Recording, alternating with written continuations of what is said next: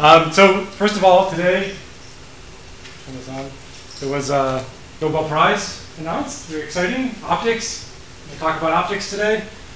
There's a laser pointer. Yes, optical tweezers, which are a lot of people here use. I know that Prof. Gerbodi at Harvard Mudd uses that, and amplifying these ultra-short pulses was won by these two. I actually looked up the paper this morning. It's amazing. It is 3 pages long and is incredibly clear. And it's rare that you see papers like that today. So it's definitely worth checking out. Let me just jump right in and say the problems that I'm addressing today are not classical light applications, but asking about the quantum mechanical nature of light and the nature of quantum mechanics. So we have probably seen pictures like this, or even in your lab classes, experienced pictures like this. We know that light comes in little discrete particles. If you have an extremely sensitive photodetector and you turn down the amplitude of your light source, what you'll see is, as time goes by, little pulses of light. Little pulses of light. And from this, it's clearer today than it was over 100 years ago, but it's clear that light comes in individual discrete packets called photons. And I want to explore what photons are and how they act and what their properties are. So first of all, who can tell me why are these pulses negative? Why do photons make negative pulses in a photomultiplier tube?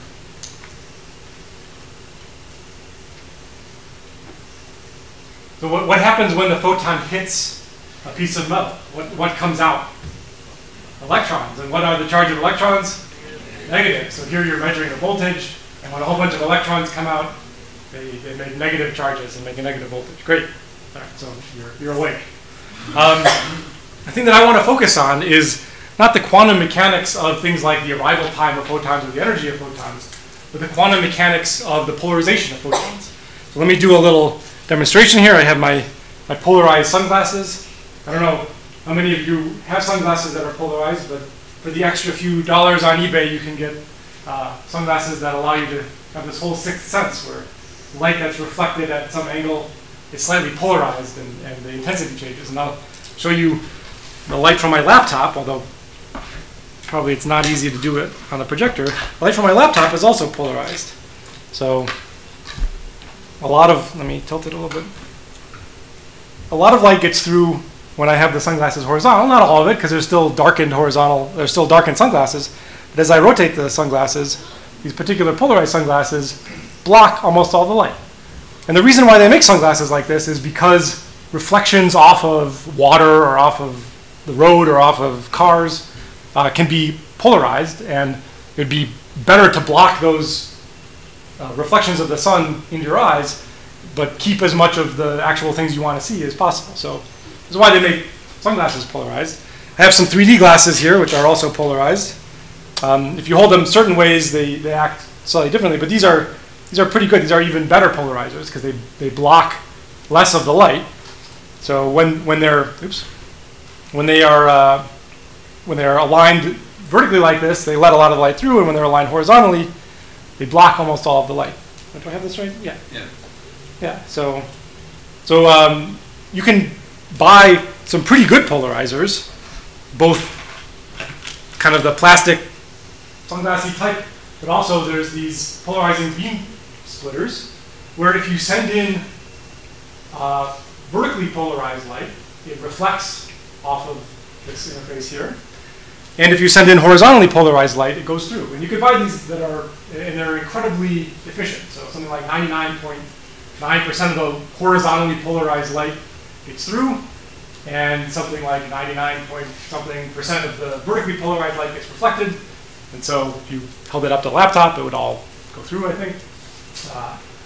And so we can examine what happens when we put in light that's not exactly horizontal or exactly vertical. What happens when we put in light that's at 45 degrees? Well, we know that light comes in these discrete packets, and so we know that once a single photon of light goes through, we're not going to get a pulse that's half as high. That would violate the the fact that every photon of the same color, at least, comes with the same amount of energy. We get a pulse of the same height. What happens is the photon either goes through or it gets reflected. And quantum mechanics, or at least the aspect of quantum mechanics that covers the polarization of light, is all about what is the probability of this happening or that happening or the other happening. So if you put in light at 45 degrees, half of it goes through, half of it acts like it's horizontally polarized, half of it reflects. Half of it acts like it's vertically polarized. And there's a couple different ways of thinking about that, but well, I'll get to that in a second. So what if we put in light that's not at 45 degrees, where half gets through and half reflects? So this is the transmission probability, the probability that light will go through. If we turn this thing slowly around, if we rotate the cube, we start out with pure horizontal light, 100% of it will go through. When we rotate this cube over some angle, we increase the angle, less and less and less and less light will get through. At 45 degrees, exactly half of it will get through and half of it will reflect. Keep rotating, and at 90 degrees, all of it will reflect, and none of it will go through. So the big question of quantum mechanics is, how do we understand this? How do we understand this curve? Where does this come from? And there are different models that people came up with to kind of visualize where these probabilities come from. And in one of the early models, and maybe something, if you first encounter quantum mechanics, something that's kind of in the back of your mind, or based on what I just said, something that's in the back of your mind. So photon approaches this thing, and it comes with a polarization angle. So maybe it's created with from a laptop tilted at 45 degrees. It comes with a polarization angle. It hits this interface, and it looks up on this table and says, okay, at 45 degrees, I should flip a coin, flip a fair coin, and go through half the time and reflect half the time. And I'll make a decision locally at this interface to determine what happens. And the decision is happening at the place where the splitting happens. And this local, and maybe what happens here is incredibly complicated, and we don't really know what's going on, but the mathematics of quantum mechanics gives us an incredibly accurate prediction of what's going on. But one model is that what's happening here is local. It hits this thing and somehow decides what probability it should take to go through. But that's exactly what I said. That actually can't be the case. That does not fully describe all of the experiments that we can do in quantum mechanics. And there's a long history here. So this trio, Einstein, Podolsky, and Rosen, all the way back in 1935, pointed out that this model, which sort of people maybe had in the back of their head, can't be the right model for what's going on in the world of quantum mechanics. Something more is happening. And here's a modern version of their argument. So there are certain crystals that you can get, and this is called BBO, beta barium borate crystal. They're special crystals where if you shine a really bright ultraviolet laser into them, occasionally, very rarely, maybe 1 in every 10 to the 12 photons, 1 in every 10 to the 12 high energy ultraviolet photons will turn into a pair of infrared photons. So energy is conserved, that's not a problem. But if you take the pair from exactly the right spot, this pair of photons behaves in a very peculiar way. It behaves in a way that has come to be known as quantum entanglement. That's what I'm going to spend a lot of time talking about. So what does that mean? At least in this example, what comes out, if there are 2 infrared photons coming out, you can measure them each with their own beam splitter. And what comes out, if you have both beam splitters oriented horizontally, vertically, you haven't rotated them, either both of the photons will go through the beam splitter, or both of the photons will reflect.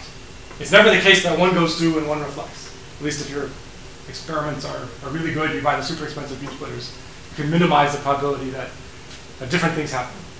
And what's amazing about this, that took a while for people to really fully digest, is that actually it doesn't matter how you orient them.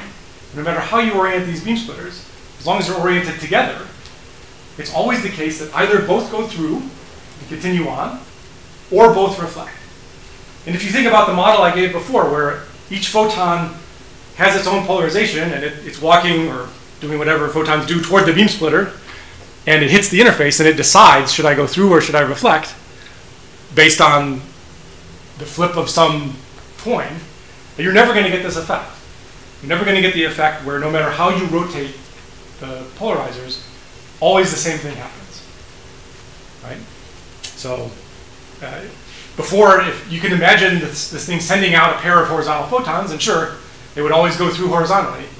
But then if you rotated the beam splitters, you rotated these polarizers, rotated the sunglasses, then things would start happening probabilistically at this measurement. And because you can find systems like this, where no matter how you orient both of the detectors, the same thing happens. Einstein, Podolsky, and Rosen argued that this model of local measurements, local probabilities, the photons traveling and hitting this beam splitter and then deciding probabilistically based on how things were oriented, whether to go through or whether to reflect. That couldn't be the case. Somehow they have to be coordinated. Somehow they have to know about each other. And this famously, Einstein later described it famously as being spooky action at a distance. But there's really no action at a distance. I'll show you what there is at a distance. It's still very impressive. But so how crazy is this? Well, at Harvard Mud, we have one of these crystals. We do this experiment in the lab. I don't know if you have one at Pomona for your advanced lab or something. You can create entangled photons. We're actually collaborating with you to get our setup running. Oh, all right. So one day you will. And here's sort of looking down the beam at UV laser going through this these optics here, through some other optics. This is the crystal. It's about, I don't know, 5 millimeters square, and out of here mostly just ultraviolet light comes, but occasionally 2 infrared photons come. One goes slightly that way, and one goes slightly that way. And then we can measure the polarization. We can do this experiment. And yes, quantum mechanics gives the correct description, but is inconsistent with a picture where these little decisions are happening locally, because you can rotate both polarizers together, and always the same thing happens. Either they both go through or they both get reflected. So this is the typical experiment that I just described. You have a source of entanglement, and in the previous experiment, they both kind of went in the same direction. But you can put little mirrors and have them go off, one off to the right and one off to the left. And then you decide independently how you orient this big cube, this big beam splitter. And remember that photons that are traveling, like photons that come out of the laptop that are waving horizontally, will always go through the beam splitter if it is also oriented horizontally. And photons that are traveling vertically, whose waves are waving in and out of the board, will always reflect. And as you rotate this thing, the probability changes. But like I said, as you rotate this thing, the 2 probabilities change together. So either you both get transmissions, or you both get reflections, as long as you rotate them together. And so let's ask about a few limiting cases here. So if the probability when the angles are the same, this is what I just talked about, is always 1. The probability that you'll get the same result when the angles are identical is 1. Perfect correlation. The probability when the angles are 90 degrees apart, when one is oriented like this, and one is oriented turned by 90 degrees, is 0. That also makes sense, because if there's a pair of horizontal photons coming out, you've rotated this by 90 degrees, by the time it hits the beam splitter, it acts like it's rotated by 90 degrees, so it does the opposite thing. And when you rotate these things at 45 degrees, and they're 45 degrees oriented with respect to each other, it's not the case that the same thing happens, or the opposite thing happens. Somewhere in between. The results are totally uncorrelated. Sometimes you get OO, sometimes you get OX, sometimes you get XO, sometimes you get XX. It's totally uncorrelated. And so people like Einstein, Podolsky, and Rosen, and other people who thought about this said, okay, this model of photons carrying a polarization and hitting the beam splitter and making a last-minute decision is not right, but here's something that is right, and I'm going to paraphrase something that they proposed. So what they called it a hidden variable. Other people have called this a hidden variable. So maybe a pair of photons is created from the source, and they both come with this kind of like pie chart thing, which is oriented at some angle. They're oriented at the same angle. Whatever is created, it's oriented at the same angle. And the way you determine what happens in a given experiment is you plunk down your detectors at some angle. So say you oriented the detectors, you rotated this cube by 30 degrees from being horizontal, and you rotated the other cube by 30 degrees from being horizontal. You draw a line, 30 degrees, and you ask, what happens? Well, here they both end up in the blue region, and so we can use this model to say, okay, well, we can predict that they both end up in the blue region, then they're both going to go through the beam splitter, and this always happens together. And if you imagine orienting both detectors perpendicular to each other in this example, they'll both be in the red region, and we'll say they both reflect, either go through. And no matter how you orient the detectors, as long as you orient them together, you'll always get perfect correlation. Either they'll both be in blue regions or they'll both be in red regions. The same thing will happen on both sides. So that's one way that you could explain perfect correlation, that photons just come with some little virtual pie chart thing, and then when they hit the detector, they just check, okay, the detector angle is at this angle with respect to my pie chart. I'll look up what I'm supposed to do. I'll either go through or not go through. So that's a perfectly good explanation for the correlation. Also, well, this is what I just said, it's also a perfectly good explanation for the anti-correlation. And it's also a perfectly good explanation when you orient them 45 degrees off. You'll end up with your detector in some region, say, blue, and then 45 degrees off, there's just a greater than 50-50 chance that this one will also end up in blue or also end up in red. And so this sort of model seems to explain our data for these special cases. And for a really long time, this is how people thought the world worked. That when you make pairs of entangled particles, either pairs of spins or pairs of photons, whatever's creating those pairs just creates a pair of things and gives them the same internal degree of freedom. It says, okay, these guys both have their blue wedges up and down, and these photons both have their blue wedges at this angle, and these photons both have their blue wedges at this angle. And it explains a perfect correlation, it explains a perfect anti-correlation, it explains a perfect uncorrelation when you orient your detectors 45 degrees. And this model also perfectly explains the laptop photons. So when I held my polarizer, well, I guess this is opposite. When I held my polarizer vertically, all laptop photons all the laptop photons went through. Perfect. All the laptop photons went through. And if you imagine vertical bars here, every single one of these charts I drew, the vertical direction is in the blue region, so it's going to go through my polarizers. It's not going to reflect or do anything. It's not going to be absorbed. And you could still have a whole range of random orientations. And if you work out what happens if I hold my polarizer horizontally, they'll all get blocked because they'll all be in a red region. And if I go at some other angle, there'll be some probability. And so it seemed like this was a reasonable explanation. Now, this is not how quantum mechanics describes things. Quantum mechanics just says, here are just some rules for calculating probabilities, go. It doesn't say what's really going on. It doesn't say that the photons carry some thing oriented in some direction. It doesn't explain how they would interact. But people sort of said, well, maybe under the hood something's going on. We just haven't discovered what it is yet. We just need to, maybe if we did more measurements or came up with better models, we could come up with some underlying mechanism that would give us all of the results from, all the probabilistic results from quantum mechanics, but be much more satisfying than just calculating probabilities. We would actually know what was happening. And so, to paraphrase these three here, they said the collapse of the wave function, what you may have heard about quantum mechanics, you make a measurement and the whole wave function for the whole universe collapses, or at least the wave function for the system that you're working on collapses. They argue that this was not necessary in quantum mechanics. You could come up with perfectly good explanations that didn't require this. And for a long time, this is where it stood. For 30 years, this is where the situation stood. And then in 1964, this guy, John Bell, said not so fast, actually. This works perfectly well for all the special cases you considered, but it doesn't actually work for every possible measurement you can do.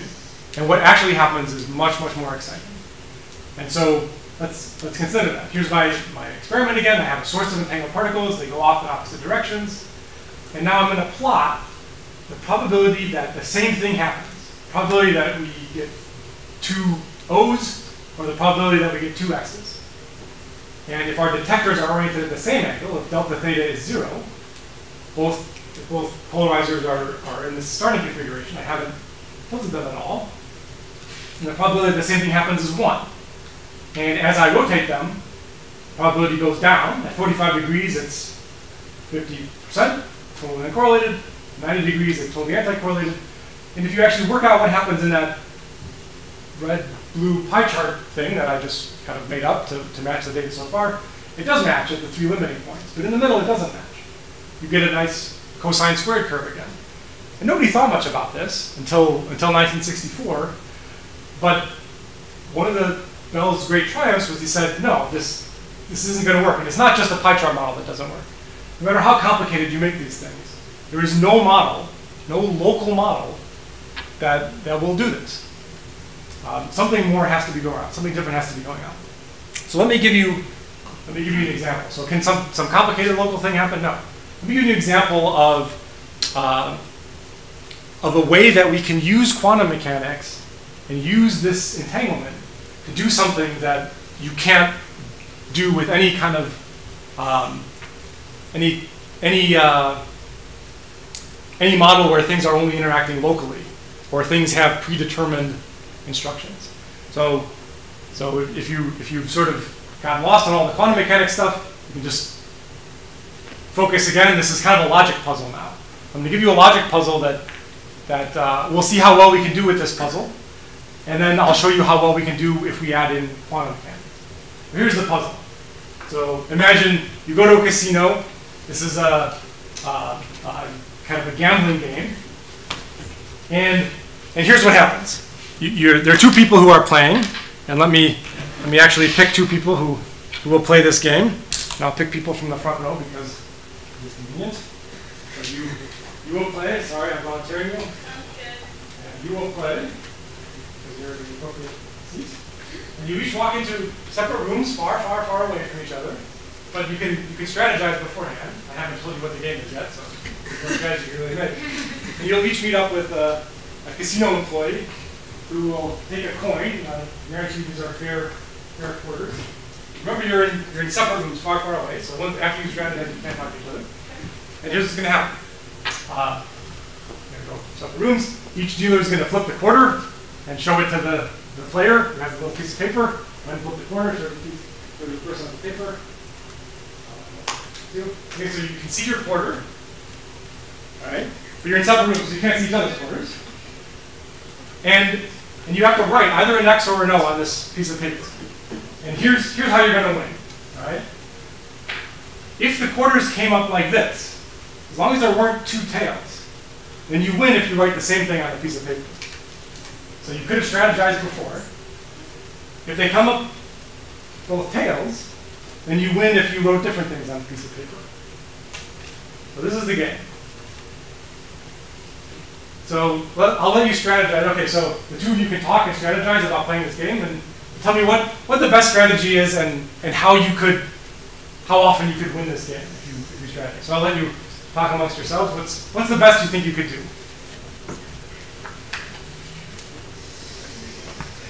And remember, the key is you can't see the other person's coin. You can only see your own coin.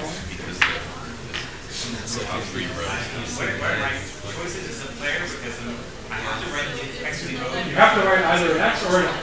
But I don't have to write based on whether it's a letter or a tail. You can ignore the quarter if you want.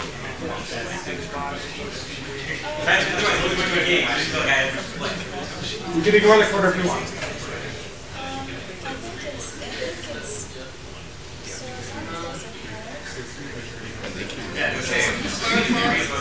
Jason, can you clarify your finger a little bit? is it the top 3 scenarios that win with XXOO? Yes. And the bottom, it's the only one that, the bottom scenario is the only one that wins with the XXOO? Yes, I should have turned this thing around. Okay, got it. Yes? And does X and O represent head and tails, or is You can decide. As a player, you can choose to ignore the quarter if you want. Oh, wait, I want to ask, okay, I'll always bring X, and it's going to be because I always bring X, then if you see a head, If you always write X and I say tail, right? Then we're covered on glass and if I otherwise write for the head, I write X. They're going to lose And you write X's regardless. if they write if they do the same thing. All right, so I'll call people back together. Let me present the simplest strategy. Maybe you just both agree ahead of time to both write X and just totally ignore the quarter. How often would you win? 75% of the time. Does anyone have a strategy that can do better than that? Yes. well, we're deciding that I'm going to always write X, and if he sees a tail, he's going to write O. Okay, so you're always going to write X. So we're always going to be in one of these two situations. And only if you see a tail will you write O.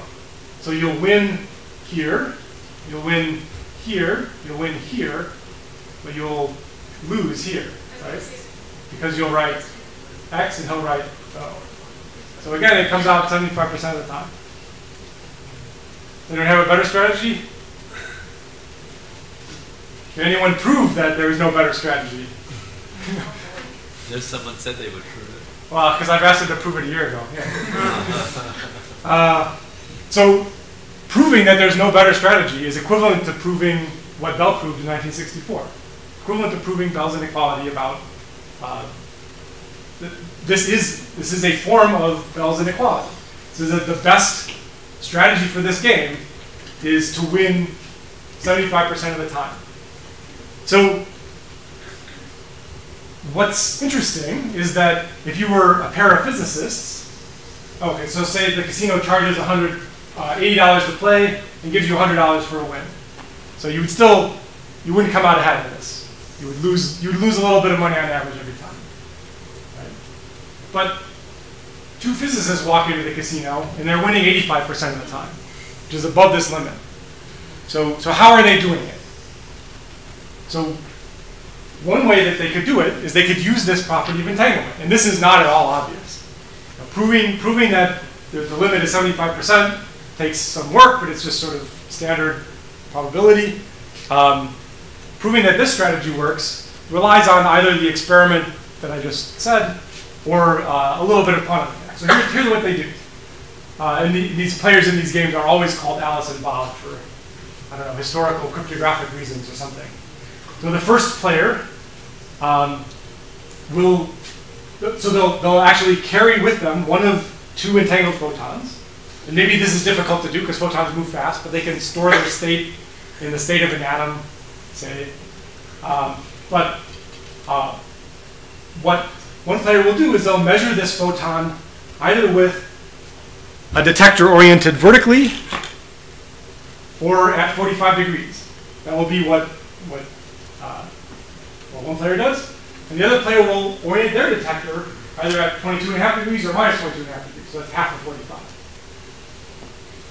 And they'll write down 0 if the photon passes through the detector, or they'll write down, O if it passes through the detector, or X if it's absorbed in detectors like this or reflected in one of those cube detectors.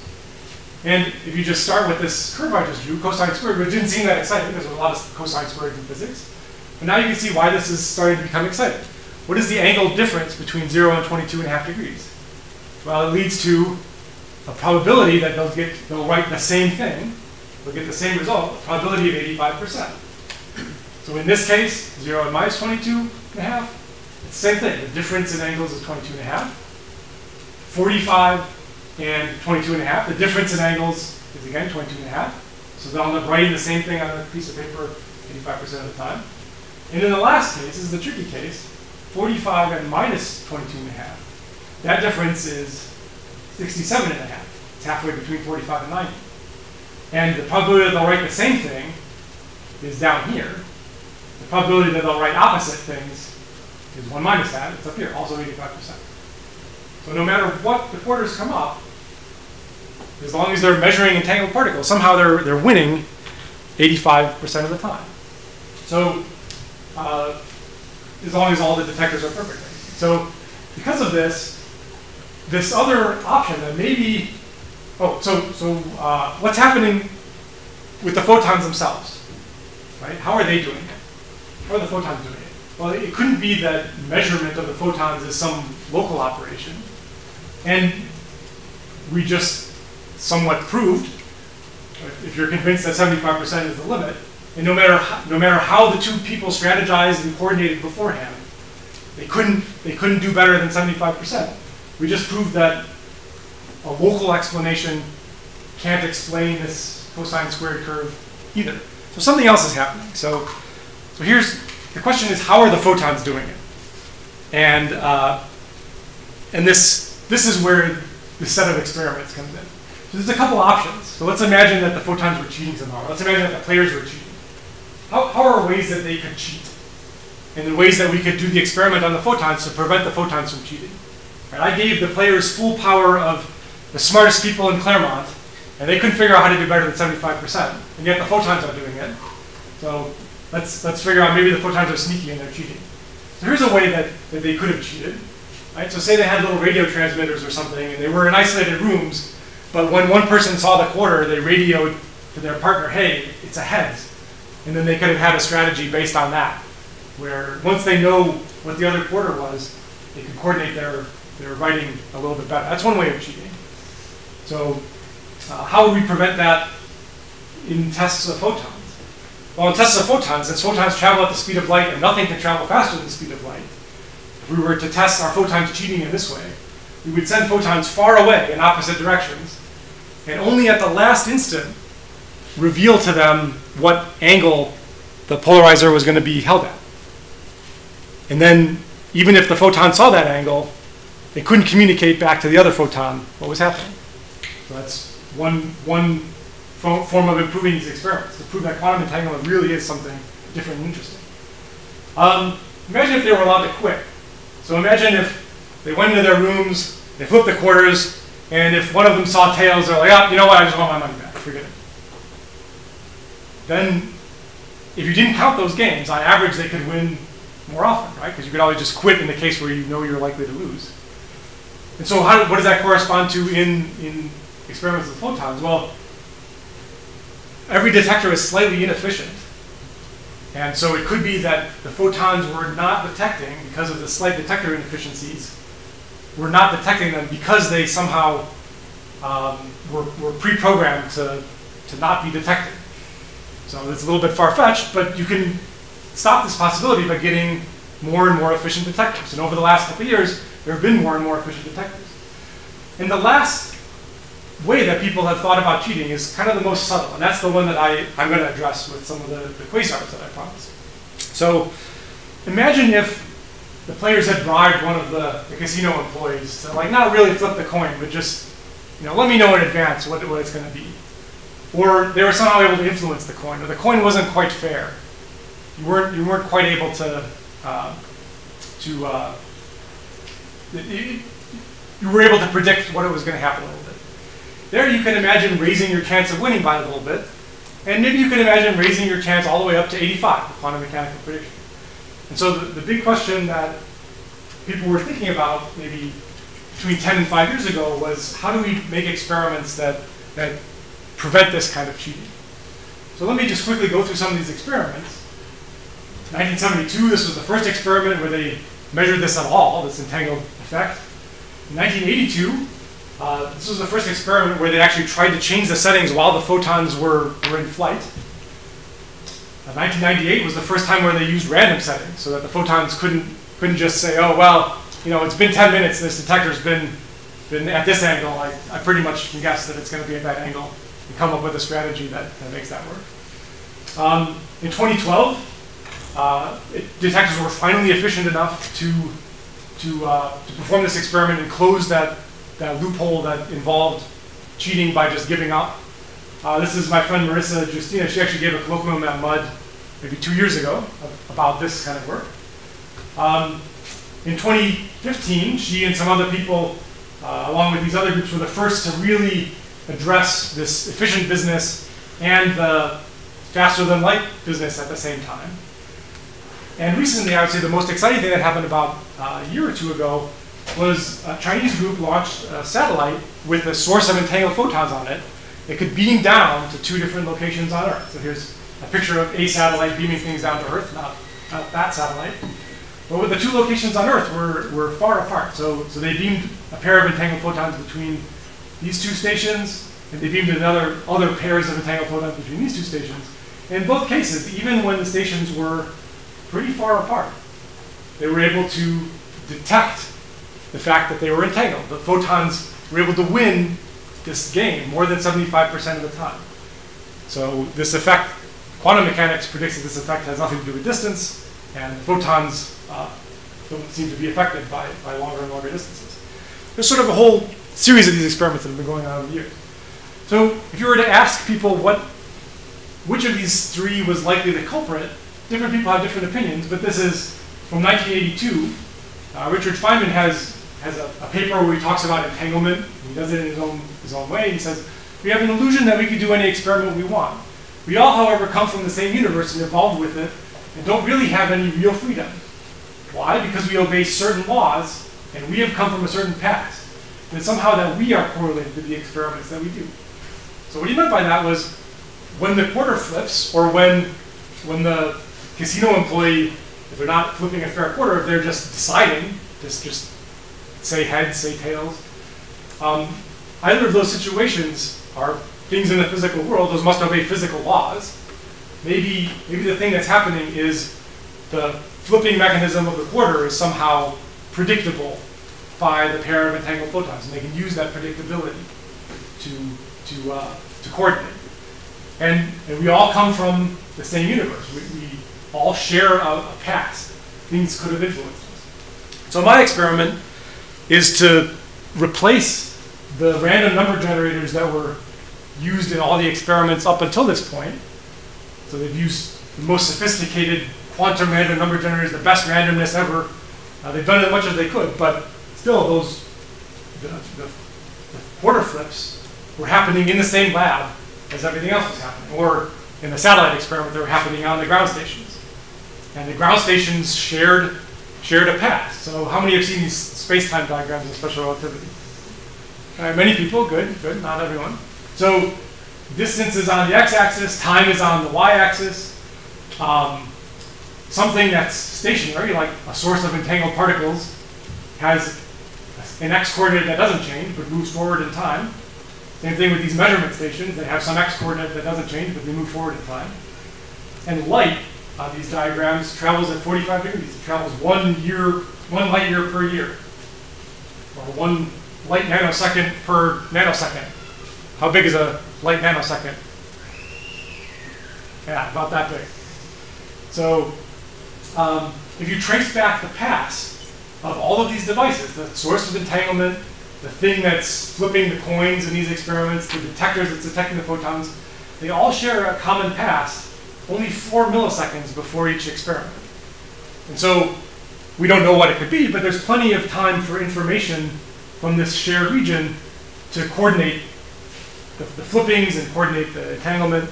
And yes, this is admittedly far-fetched, but quantum mechanics is so weird, and applications of quantum mechanics and quantum computing and quantum cryptography are becoming so important to our economy, it would be good to really test this as best as we possibly can. So the idea that I was working with was, I said, well, what if instead of using some local source of randomness, if we use light from distant quasars? And if we look at the special relativity space-time diagram for that, we can find quasars that are really, really far away. They emitted there like really, really long ago. And if you trace back the light cone from these quasars, if you find quasars that are far enough away, it turns out that those light cones don't even overlap at the time of the Big Bang. So this is a little surprising, because we think that at the Big Bang everything was kind of all on top of each other and it was a hot soup and everything was mixing. But the universe was expanding so quickly that even at the speed of light, even though everything was a very small distance from each other. The universe was expanding so quickly that information couldn't be exchanged instantaneously. And there are quasars that are far enough away where if we trace back their history, their pasts don't overlap. So this was what got me excited about this. Well, we can find real quasars in the sky that obey this. So let me skip a few slides because I'm going to be short on time if I go through everything. Let me run right to the actual implementation of this experiment. So you can pull up a list of, you can calculate how far back they need to go. So the distance that we measure quasars in is redshift. It's how many times the universe, basically, how many times the universe has expanded, by what factor the universe has expanded between the time that the quasars emitted their light and now. And you can calculate a threshold. If the quasars are far enough away from each other, if the universe has expanded by a factor corresponding to redshift of 3.7 or so, then, and you find a pair of them on opposite sides of the sky, then those quasars haven't been able to share a past. You can use them as a source of unpredictable randomness, uninfluenceable randomness. Nothing from the past of the Earth could have influenced them, and nothing from their past could have influenced each other. And in this database of quasars, this is the flux in photons. So this is the astronomical observing band, basically visible plus infrared. The flux of photons for quasars that are far enough away, there's still a few that have at least 10,000 photons per second coming at us. And so that's bright enough to do an experiment with sufficiently large telescopes. So that was the experiment that I did, and that's what I'll talk about here. So what are quasars? Quasars are these nuclei of galaxies that are really, really far away. They emit an enormous amount of light, 100 times brighter than galaxies like ours. How are they doing that? Well, their gravitational pull is consuming mass, and it is turning that mass into light. So E equals mc squared. It's consuming 10 to 1,000 solar masses worth of material every year. Corresponds, if you're keeping track, to 600 Earths per second. There's a lot of E for mc squared to equal. And that means that these are putting on a lot of light. These are old galaxies that are, they emitted their light long ago, so the light is very old. The galaxies were very young when this was happening. They were still forming. These were still gravitating into the black hole around the center. So we think that all this light comes from a region that's pretty small. It's coming from the black hole that seeded many of these galaxies. This is great. This is the brightest source of continuous light in the universe at these distances. So there are other bursts of light, but we can't predict those. We can't really use them in an experiment like this. We need a source that's continuous and is going to shine brightly for us to set up. So how do we use quasars to do this? Well, there were two ideas. One is to measure the arrival time of photons coming in and say, well, so one telescope is looking off in this direction, one telescope is looking off in that direction. Light's coming in, and you can record, did the next photon arrive on an even or an odd nanosecond? And that works, but people have quibbled with well, you know, the atmosphere delays things by a little bit. There's some problems there. We ended up settling on this. We had a cutoff of it's basically between visible light and infrared light. And we said if a photon arrives that's a little bit redder than average, we'll orient the beam splitter at a certain angle. And if the next photon that arrives from the quasar is a little bit bluer than average, we'll orient the beam splitter at a different angle. So this corresponds to something like this. Here's a picture. Imagine instead of flipping quarters, people flip these little tokens with red and blue sides. And the orientation of each polarizer, each polarizing beam splitter, was set by whether the next quasar photon coming in was a little bit redder or a little bit bluer than average. And only two settings, either 90 or 0. Well, this person has 0 and 45, red or blue. And this person has, I think it's 22.5 or minus 22.5. Again, only 2. But there's 4 angles you have to worry about, but each person only worries about 2. And by person, I mean some automated equipment that can work incredibly fast.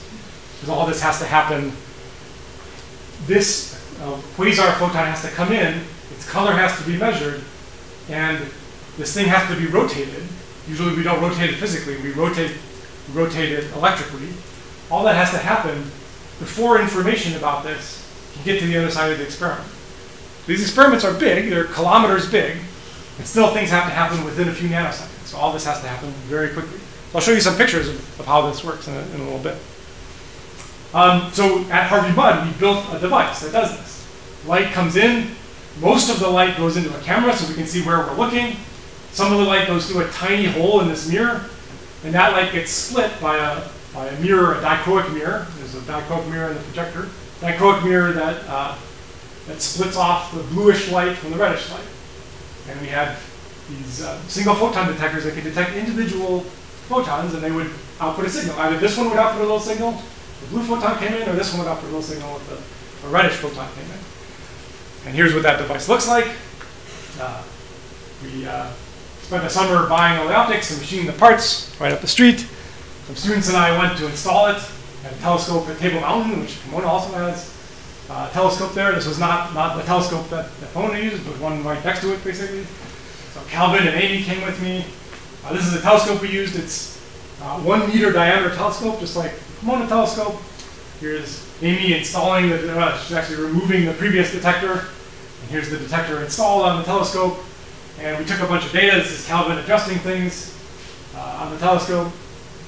This telescope looking at the Milky Way. Sort of gratuitous astronomy pictures here.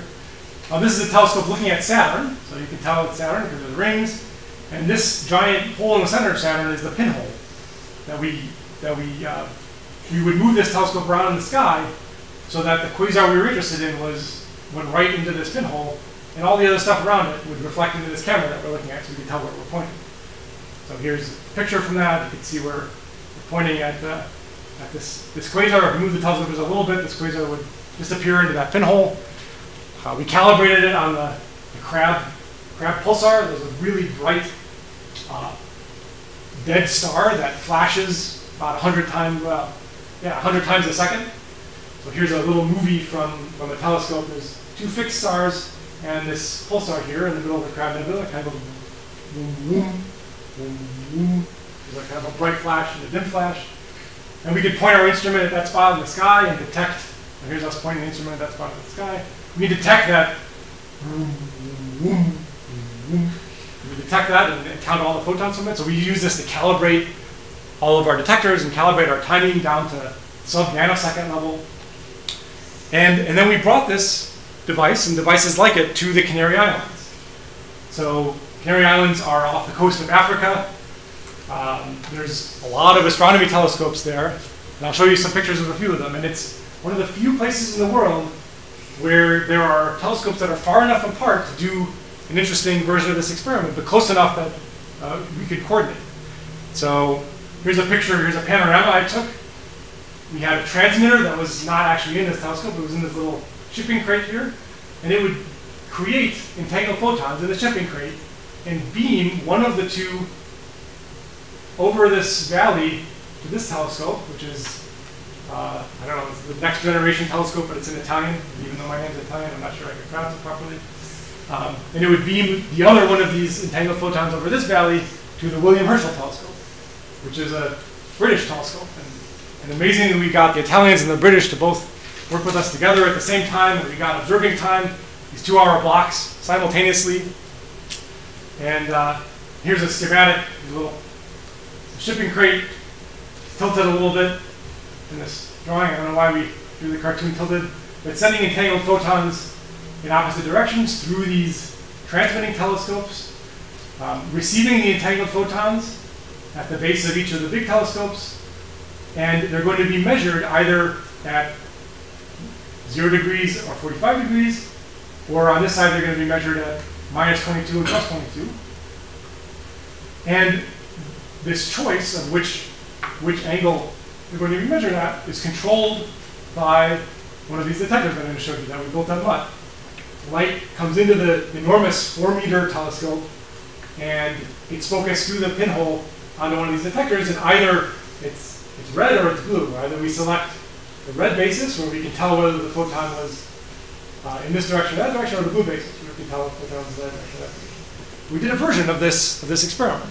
So part of what my students did, and Nora's here, and she helped me with this, was pick, of all the possible quasars in the sky, which pair should we use?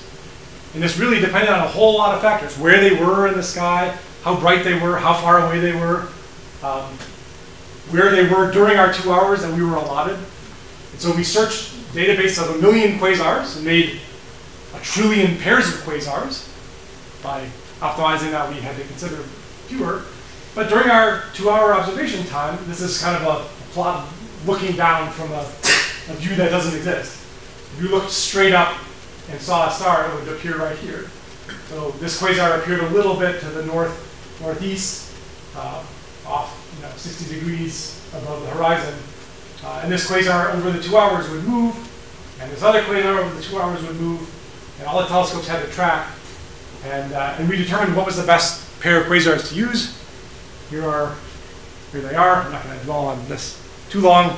They're just sort of two regular random quasars, at least this one is. This one's got a gravitational lens in front of it, which is the lens itself is pretty far away, but it's brighter than it otherwise would have been. These are at redshift of almost 1. That was when the universe was half as big as it is today. This was at redshift almost 4. That was when the universe was almost a fifth its current size. That's when light from these quasars was emitted. We can trace back the light from those quasars and see when they overlap. We weren't quite able to get quasars that had no overlap. But if you actually take into account the expanding universe, the fact that the whole universe was smaller and smaller and smaller in the past, if we really calculate what volume of the entire past of our space-time could possibly have influenced the light that was emitted from this quasar, and what volume of the universe's entire past could have influenced this light. And for this pair, even though it doesn't look like it on this projection, the total volume that could have influenced the choices in our experiment was only 4% of the universe's past. So we're able to close the door on 96% of the possible causal influences. So yeah, so I just said 4%. Next. Oops, I'm repeating that slide. So let me just show you a few more pictures. This is the source of entanglement. This is a little bit more sophisticated than the one that we have at the Harvey Mud Lab, a little bit more sophisticated than the one that we're going to go at Pomona, but this is still Calvin. He was a research student. After he graduated from Mud, he went off to Vienna to work on this experiment with people there. It generates approximately 100,000 or 1 million entangled photons per second that are really nice, high quality. This was one of the transmitting telescopes that transmitted one of the entangled photons far away. Here it's transmitting it right to this guy, but when he's out of the way, it goes all the way to the telescope. Yes? It's a free space transmission? Free space transmission, yeah. So it's free space, about 1 kilometer in each direction. This is the free space receiver. So this received the entangled photons and focused them into this device, which does the incredibly fast rotation. And here's the other receiver, although you can't see it because the black thing is there to prevent the sun from burning. This poor guy had to stand in this box for many hours at night, making sure that things were working, all the experiment going. You can see that it requires a lot of people because we had a lot of different stations and everything had to be coordinated.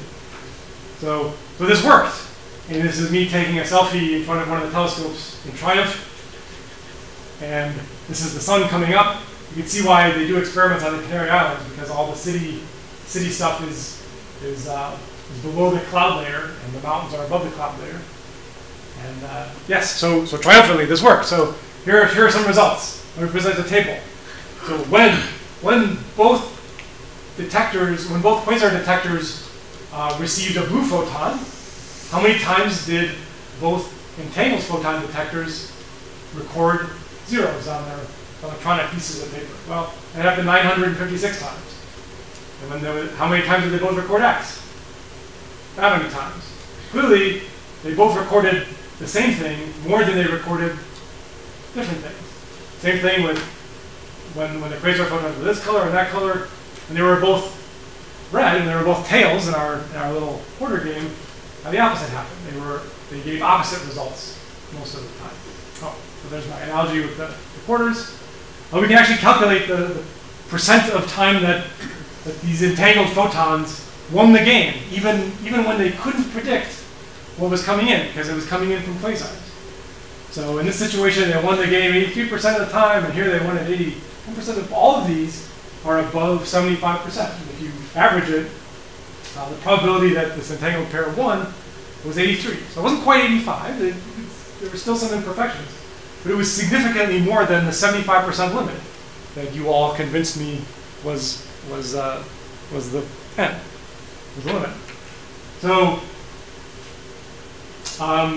yeah, we used settings from quasars that could not have been affected by 96% of the observable universe. And the photons still won this game 83% of the time. Now, there was a little caveat here that I have to mention. When we point our red-blue detectors slightly away from the quasars, we don't get 0 photons in. There's still some local photons coming from the fact that that city was there. There was some glow in the sky. There's always, the detectors sometimes just go off because no detector is perfect. But we can take that into account. We can point the detectors away from the quasars and measure how many photons are coming in. And we say, well, if we do that for 10 minutes and we get about 100 photons, now let's go back to our real data and say, well, we'll let 100 of those photons just automatically win the game. We'll allow them to cheat as much as they want. And even when we allow the local atmospheric photons to cheat, we still get a very significant result. So the probability that the best strategy that any of you could come up with would win the game as often as we measured the entangled photons to win the game was really tiny, because we had a lot of measurements. So for you experimental physicists, this corresponds to something like a 9/9 sigma result. So we're pretty sure that random statistical fluctuations weren't what's going on here. And this led to a paper recently, and there's a lot of people here who were involved, and some of my students here.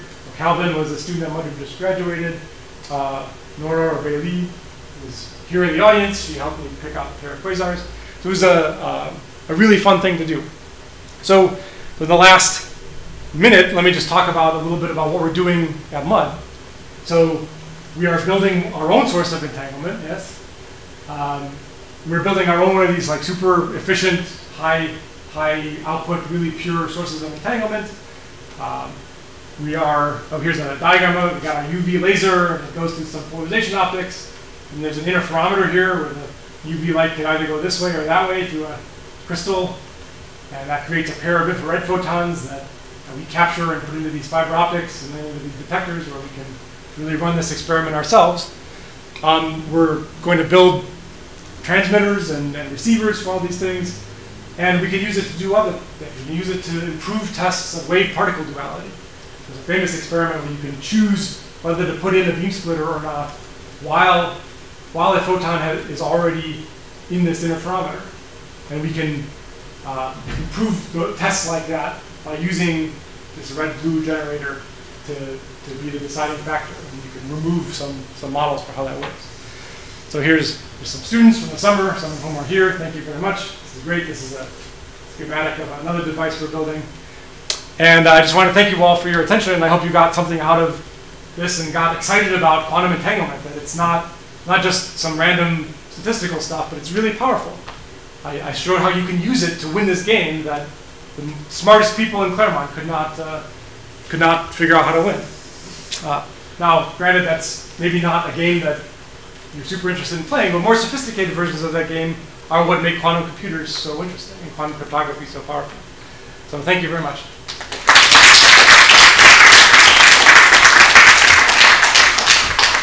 So, questions for Jason? No? No, you students first. How do physicists measure the cosine wave in the first place? So is that a model, or is it just based on statistical?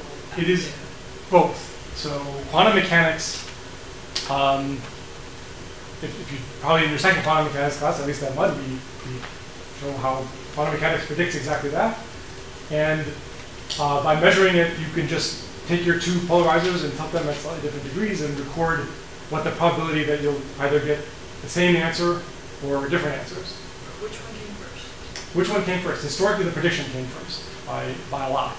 So the first experiment was in 1970 something. I think the prediction was, they probably could have done it in the 30s, but maybe they didn't actually do it until the 50s. So could you explain in your presentation how they came up with that theory? No, but I would say that it is part of the standard quantum mechanics. So the quantum mechanics of the 20s and 30s could predict that without any problems. It's just that quantum mechanics doesn't tell you what's going on under the hood. Quantum mechanics just tells you the probability of this happening is cosine squared of the difference of the angles. It doesn't tell you whether that's because things are happening locally or something else is happening. And there's no real reason why somebody couldn't have noticed that you could do interesting things with it until the 60s. And between the 30s and the 60s, plenty of people probably knew about this cosine squared thing, and nobody looked at it in the right way to say, there's some subtle thing here that you can perform tasks that you couldn't perform without these entangled photons. Sorry, yes? Why was it not possible to get two quasars that have absolutely no overlap? The limiting factor was actually this thing I said at the end about the photons from the atmosphere. We want to allow them, say in our experiment, in our 10 minutes of running, we get 1,000 photons from the atmosphere. So we want to be able to say in our data, yes, you won 83% of the time, but we're gonna say that 1,000 of those runs were automatic wins because maybe you were using atmospheric photons, you weren't really using quasar photons.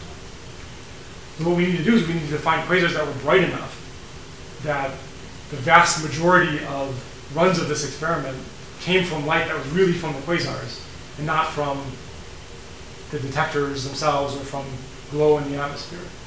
And that limited how dim the quasars were. And with the telescopes we had and the amount of observing time we had and the brightness on the days we were operating, the best we could do was push back almost to where things didn't quite overlap.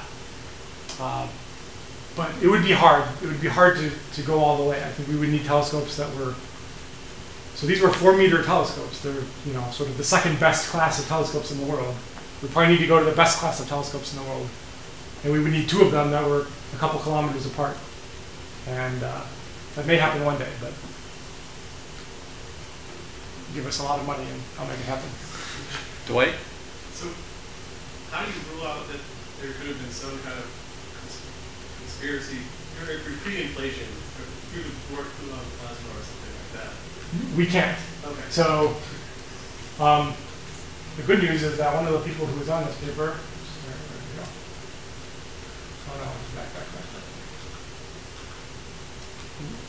were some people who have expertise in inflation.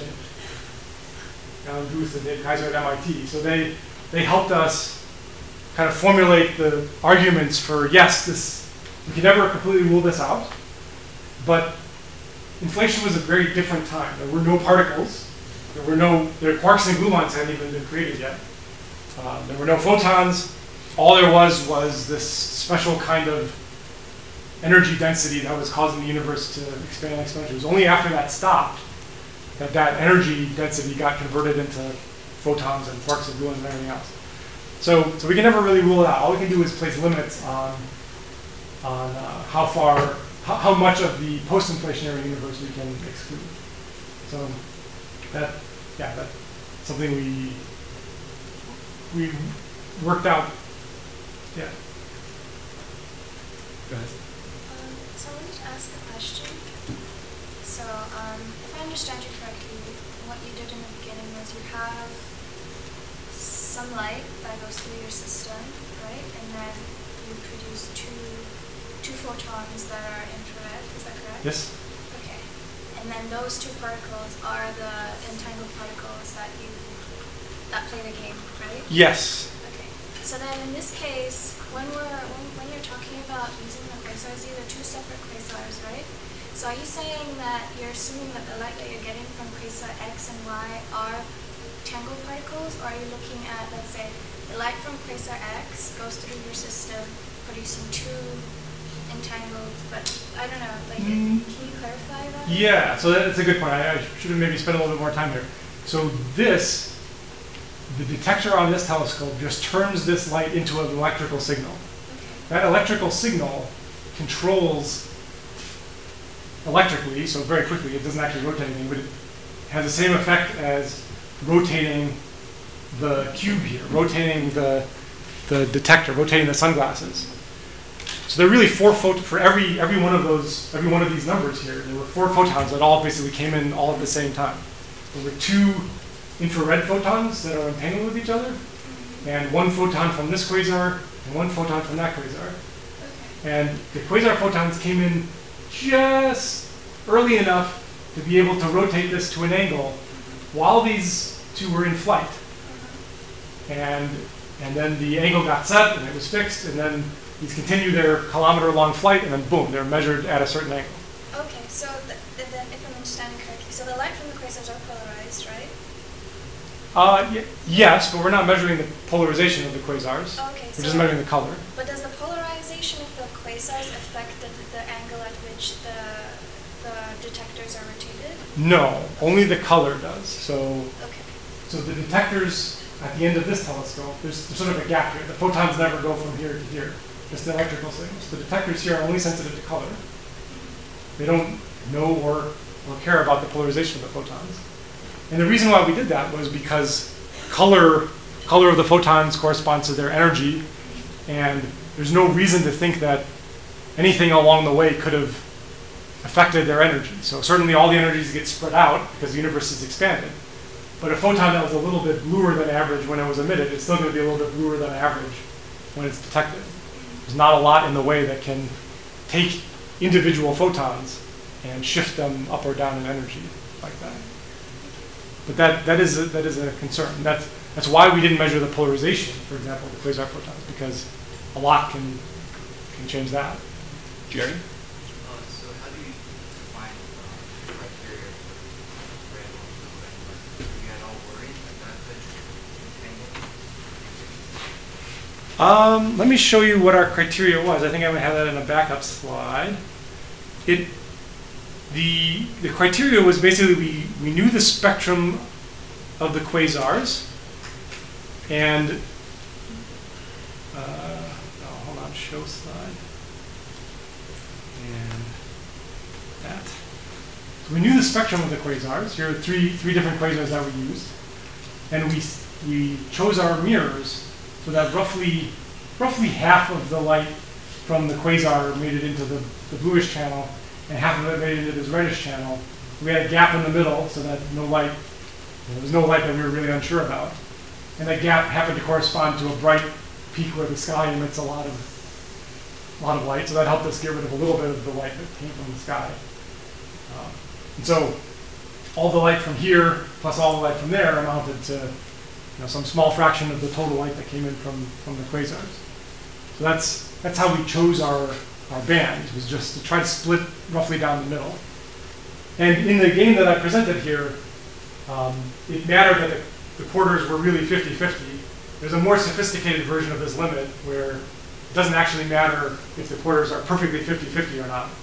For whatever ratio the quarters are, you can come up with a limit for how often you win. And we exceeded that limit. So it was not exactly 50-50, but it doesn't matter. Just the farther you are from 50-50, the more data you have to take. You can still make a significant statement. Okay, so if I'm understanding correctly, the wave that we normally have would estimate that it would beat the game 85% of the time. And with the different randomization, there's still that difference. There's still the 1.5% between 83 you got. Right. And 85%. So how do you account for that difference? Do you think that the randomization is somehow affecting their ability to predict the dealer? Why is it not congruous with the normal scientific? That's a good question, but I would say that almost any sneeze you make near the instrument can reduce this number. Okay. So everything has to be perfectly aligned to get this number as high as possible. You can always screw things up a little bit. We're generating entangled particles, but I've sort of, I've made it seem a lot easier than it actually is. You just shoot a laser in and 2 entangled particles come out. Unless things are perfectly aligned and perfectly balanced, those particles aren't going to be purely entangled. They're going to be a little bit, they're going to act a little bit unentangled, a little bit classical. So it's really easy to get this number lower. It's impossible, even quantum mechanics, to get it higher. But the more fine-tuned you make everything, closer to 85%. Let's say the gap here is just, we tried as hard as we could to make this thing work, but they were in a shipping container. Yeah. Is there any, sorry to follow up, but like, is there any really similar experiment that's been done to yours that has, that you could compare this number to? So many. With a normal number generator, I guess? Yeah. So let me go back to that. This whole series of experiments, this one, right? So this whole series of experiments has been a history of improving these sources to get closer and closer and closer to ideal. And I'd say particularly these set of experiments that happened in 2015 really had probably the purest sources of entanglement that anyone has measured. And they had them far apart so that things happened faster than the light could communicate. And they had these super efficient detectors. And so I think that the purity here, so usually, purity is usually measured from like 0 to 100% rather than from 0 to 85% wins. But the purity here was 90, some of these got 99 something percent, so it corresponds to like 84.5% wins. And these sources are getting quite good. The one in the satellite, is not that amazing because it's in a satellite and it got bounced around a lot and stuff, but it's still good enough to break this limit. Phil. Yeah, so what was the win rate for the sky, for the background, for this contamination? Identical. Identical. So first of all, case by case, we don't know. While we're taking the data from the quasar, we don't know whether a particular photon came from the quasar or from the star. So we can't separate that. But what we did was after we took the data with the quasars, we moved both telescopes to a dark patch of sky near them and took data for a while. And nothing was different. And quantum mechanics would predict that nothing's different because quantum mechanics doesn't care where the randomness comes from. It's only these sort of models of what people are sort of trying to, underlying explanations for why those probabilities are what they are. That might make a difference. So it the didn't sky make a was difference. reasonably random enough. So what would have been a really exciting result? Like, what would you have liked to have seen that would have just been Yes. not just a test, but wow, we've discovered? Would it be 75%, or what is the thing that might have really changed the way you think about this? I would say that the thing that I would love to have seen was we would have taken a whole series of measurements from local random number generators in our lab to planets to stars to galaxies nearby to quasars, and the amount of violation of this limit would have gone from the 85% that quantum mechanics predicts down to maybe 75% or even further down. Just some distance dependence, and then there would be a new interesting thing that might happen, and we could have a new constant that somehow reflects the size of the universe. And one motivation for going to quasars and to going to things that are this far away is they're sort of a significant fraction of a Hubble distance away from us. So if somehow this decrease would have been correlated with distance, if you were just to pick a distance out of thin air, you might have said, well, maybe it has something to do with cosmology and causal paths, and maybe therefore with the expansion kind of characteristic distance of the universe, characteristic expansion distance. And we haven't done enough to really pin it down, but it seems like it doesn't affect it at all, so it's not clear how much more it's worth pursuing. Okay, last question, David.